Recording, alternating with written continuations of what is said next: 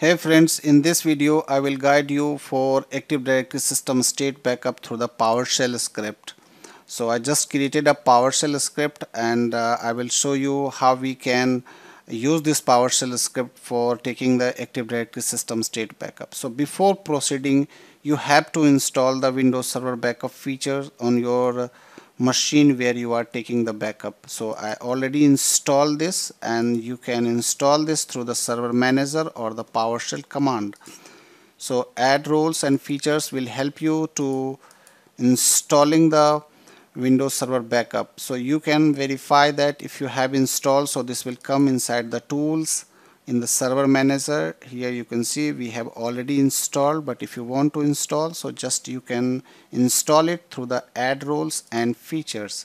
So because I already verified this, so I will close this server manager tool and will go on the PowerShell script that will help us to taking the Active Directory system state backup. So PowerShell ISC, and basically this is used for writing your script or modifying the current existing script. So I just open the Windows PowerShell ISC through, with the administrator account. Now I will open this script which we have already created, and I just opened this one. So from the beginning we are just checking this import module server manager, and now there is a string variable that is date, and this date variable is just storing the current date of the machine where you are executing the script, or you are where you are just taking the Active Directory system state backup. So date variable is just storing the date in the form of YYMMDDD. And next line is the path. This is also a variable where we are just specifying the destination path where backup will be stored. So 10.0.0.128, this is the destination path where I just created a folder that is AD_backup. If you want to cross check, so just use this. You can change the path as per your requirement where you are storing the backup, where you are intended to store it, either that is a storage or some other shared path. I always recommend you to store the Active Directory system state backup or some other backup on the shared path instead of saving it on the local system, because in the local system your system can be crashed and your data will be also removed or lost from the machine which machine has been already crashed, or there are some hardware issue or some other issues. So this is the path I just cross check. So you have access this, you have to assign the permissions which person is just executing the PowerShell script. So I have the rights. You can cross check by creating a folder or file. Yes, I have the access on this shared path. I just deleted this one. Now target UNC equal to path plus date. So target UNC is this one. So path is this one.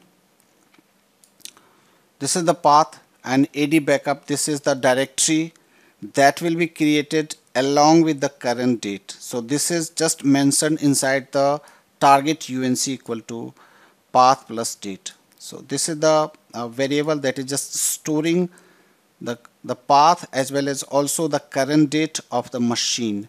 Now it is just checking the path, and further we are just using the wb admin_cmd variable. This variable is just storing the wb admin command that will use to take the system state backup, and here you are just specifying the target UNC. So this path will be called over here with the current date, and now system state and VSS copy. I just using the VSS copy for my system state backup. Now I will just execute this PowerShell script and we'll see how backup is just going to be started for the Active Directory system state. Even you can just schedule this script on your scheduled task, so this will execute as per your requirement. Suppose if you want to take it on the weekly basis or 15 days or monthly, you can configure inside your schedule task as well. Now I'm going to execute this script. Now you can see the backup has been started, and it is just verifying the volume and all, and it will just see the path. Yes, this has just created the folder with the current date 27th September 2022. This is YYMMDD. So this is the AD backup. So this will just create the folder AD backup with the current date. So this has been stored over here, target UNC equal to path plus date.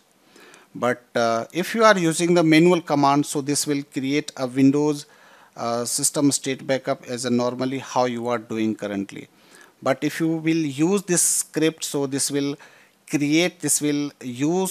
help you to creating the Active Directory system state backup with the current date of your system where you have taken the backup. So now we will go on the shared path. We'll see how backup has been stored. We'll go on the run and we'll see, yes, the backup has been started. So this is the way which you can use to executing the PowerShell script for taking the backup. So once backup will be finished, so you will get the message Windows system state backup has been completed with the log files. Thank you for watching this video.